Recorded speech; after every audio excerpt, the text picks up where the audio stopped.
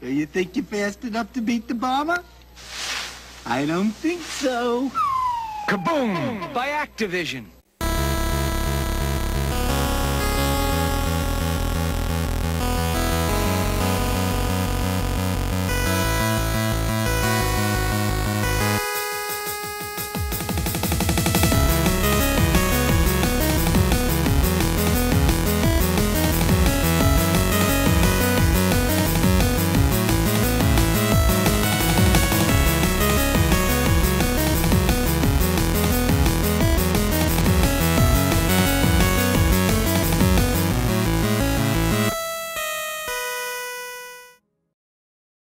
Kaboom for the Atari 2600.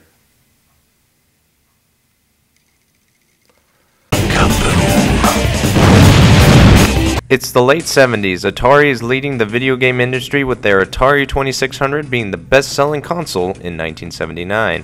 Absolutely nothing could stop Atari. Everything was going great, but not everyone shared the success. Atari programmers David Crane, Larry Kaplan, Alan Miller, and Bob Whitehead went to their boss, Ray Kassar, to demand royalties and recognition on the games they have made.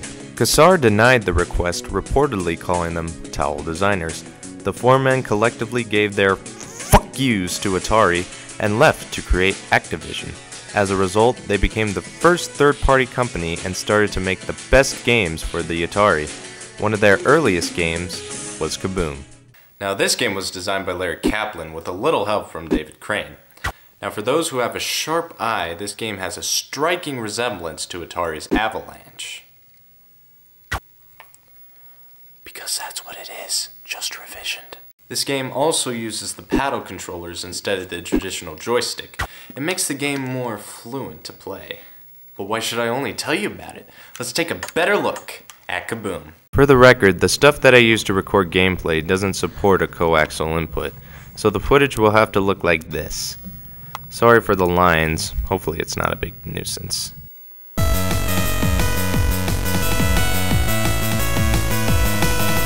The game is very simple to understand. You're a pair of buckets catching bombs being dropped by the Mad Bomber. Who would have thought you could be a bucket in a video game, let alone 3? Anyway, every time you complete a level, the Mad Bomber will increase in speed in the next level. There are a total of 8 levels of speed the Mad Bomber can go. And let's just say if you get to that 8th level, you're done for. But there is a way to avoid it. There's a pattern to go by. So what you do is before the point value reaches any 1,000 mark, like 1,000, 2,000, or 3,000, you purposely drop the bomb. This will decrease the level of speed the Mad Bomber is going. You'll lose a bucket, but that's okay because once you pass any 1,000 mark, you get the bucket back. No harm done. So you're basically buying more speed time, and if you want to get a perfect score of 9999999, you'll need to use that pattern.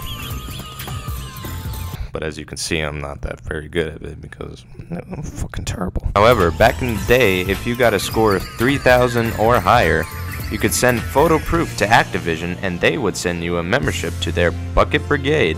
It included a patch like this.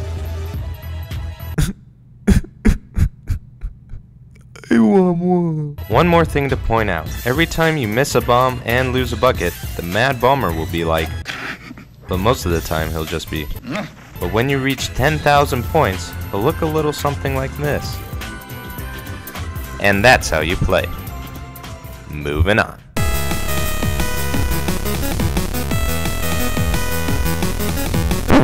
Doesn't have any. Next.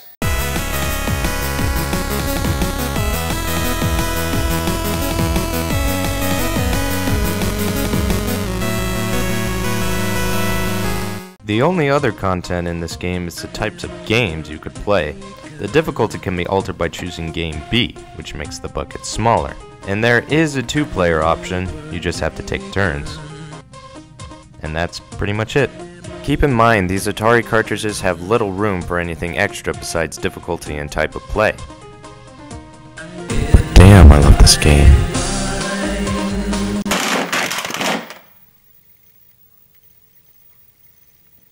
Moving on.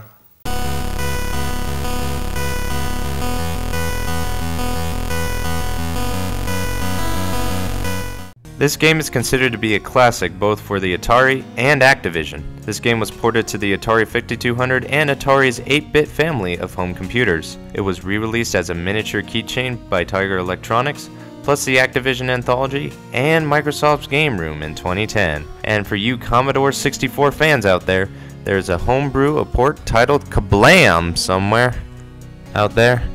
I don't fucking know. So, what is my overall rating for this game?